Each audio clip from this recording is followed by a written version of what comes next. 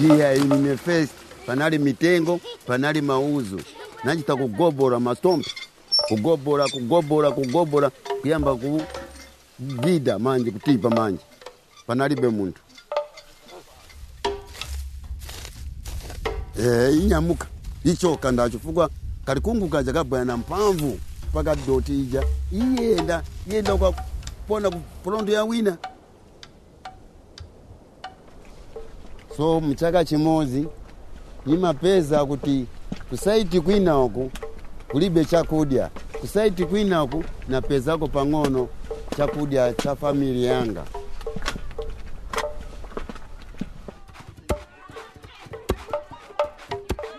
Farming employs 70% of Africa's workforce. But the increasingly small overfarmed plots have been degrading and losing soil fertility, leaving tens of millions of families destitute. For half a century, conventional approaches to research and development have tried to solve these complex problems with limited success.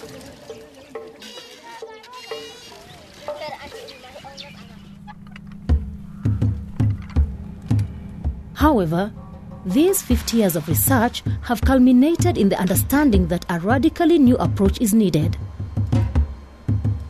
An approach that acknowledges that African farmers need truly practical ways to make their farms more productive. Ways that are very low cost and low risk, and that are based on their own experiences with nurturing trees along with their crops in their own farming systems. A range of effective solutions involving these farmer-inspired cropping systems have already been identified. Millions of smallholders in Southern and West Africa have successfully returned unproductive soils to farmlands. But huge challenges remain. If the hundreds of millions more families who now face poverty because of degrading environments are also to benefit, these techniques now have to be adapted and spread throughout the continent.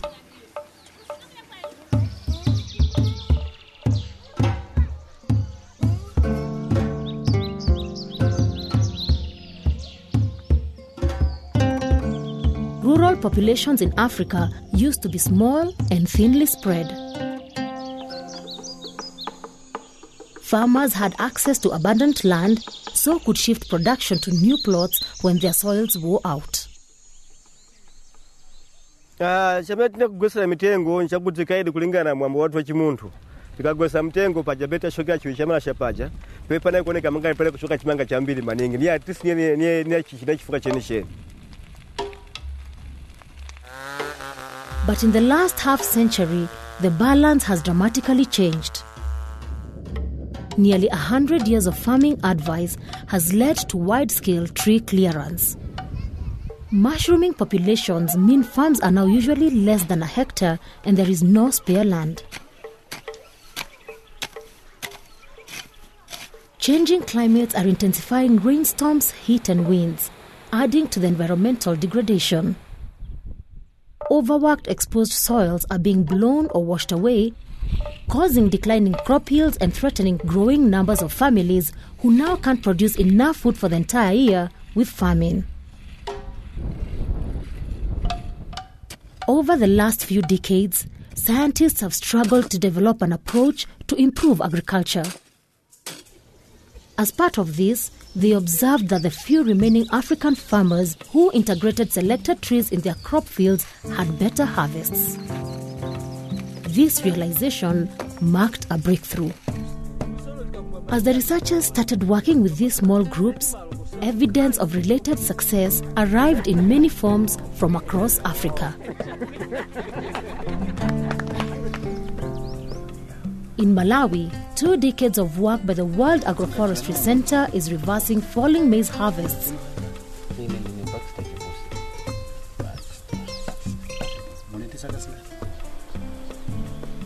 The center has combined farmer knowledge with research to pinpoint a wide array of useful trees and propagation methods that cheaply improve yields and help farmers become self-sufficient in fuel, fruit, fertilizer, and fodder. Systems to speed production of seeds and seedlings have been tested successfully.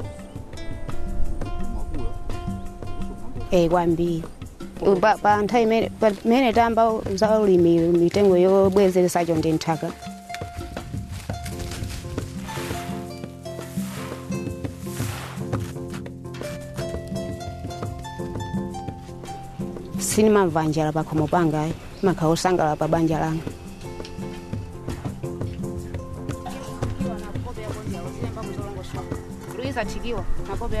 Ndalama zilipo ndito. Timagulira ana mauniform. Zolembera timagulira kuchokera pa ulimi umene wachimanga ndi mpunga.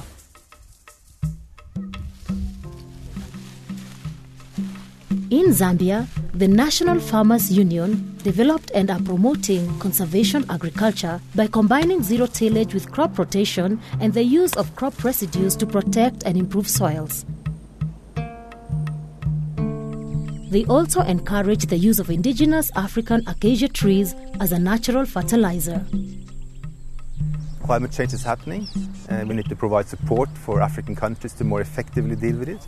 And what we have seen so far is that conservation agriculture is providing a more resilient agriculture system. Farmers of all kinds are improving their incomes. Vuto amene naona po yamba mzoona nakufuna kusiya ni vuto kuti pamene imuyamba chinkhala ngati cholimba chifukwa chinthaka ilionongeka ikhala chili cholimba koma mu second year third year chiyamba kupepuka kuti manja trisi naoloka zambezi.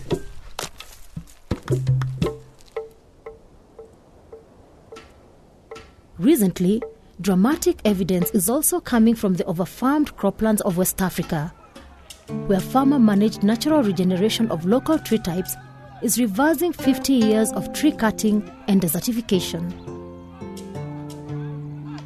Akwai itatuwa amman kankana ne ba mai ya bane hakan ga.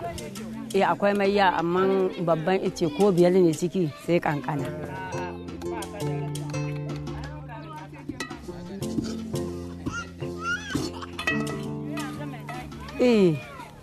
Ita addu'a da muka zabe ta dan mun gamanci umhaninta. Muna yi sai muka yi asusu. Da muka yi asusu sai muka sai bisa shi ga su ciniya. Shi yasa. During the past 20 years, these farmer-regenerated agroforests have spread across millions of hectares in Senegal, Mali, Burkina Faso, and Niger. Because all these combinations of trees and crops re-establish a useful green cover on the land all year, the approach is called EverGreen Agriculture. The whole EverGreen Agriculture is based on traditional farmer knowledge. The farmers have developed with their environment.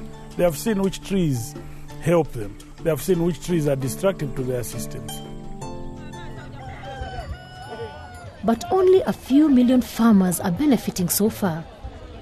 Rolling the concept out across the whole continent will need work at multiple levels, bringing many new challenges.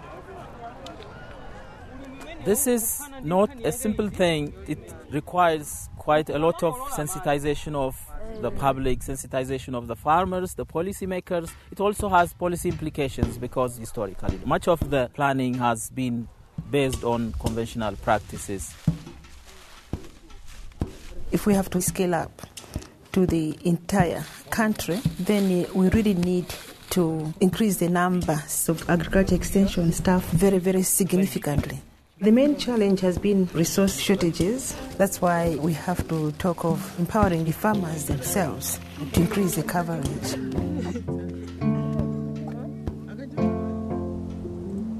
Africa's environments are hugely diverse. People from different places need the choice of different tree crop combinations, and this is being researched. so new species can be introduced to new areas to create income-generating opportunities.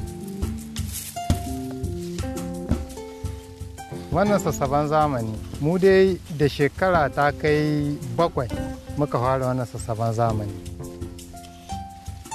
Cikin kashi 100, kashi 90 kowane sassaban zamani yake. Shi sassaban zamani ba sai da kuɗi ba. Hikima kanka ne don ka ci amfanin abin gonarka ne shine in ka zo ka tar da kamar kaba wadda take nagari wadda za ka yi amfani da ita.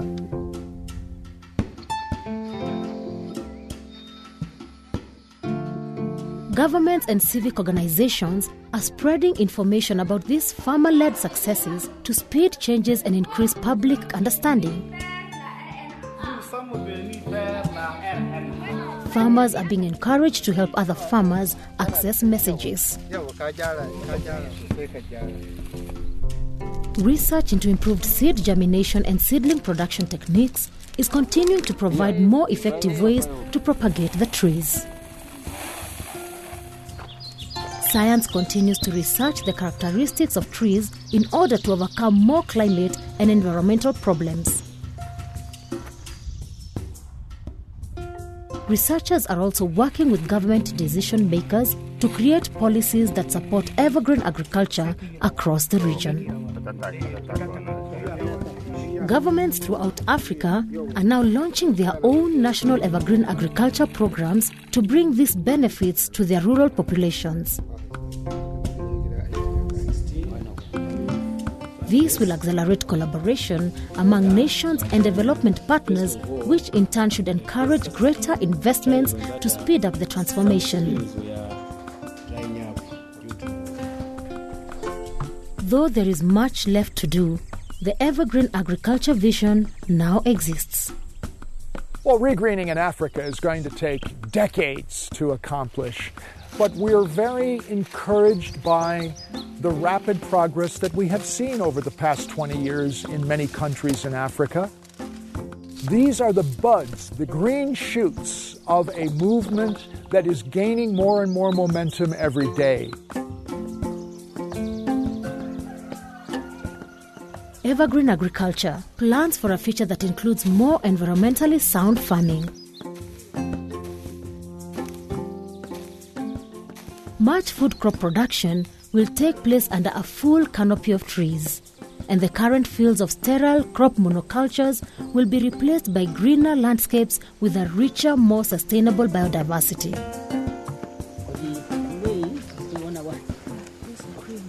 This land management system will result in a more climate-smart agriculture that benefits farmers by increasing their harvests as well as allowing them to adapt more easily to growing droughts and other severe climate changes.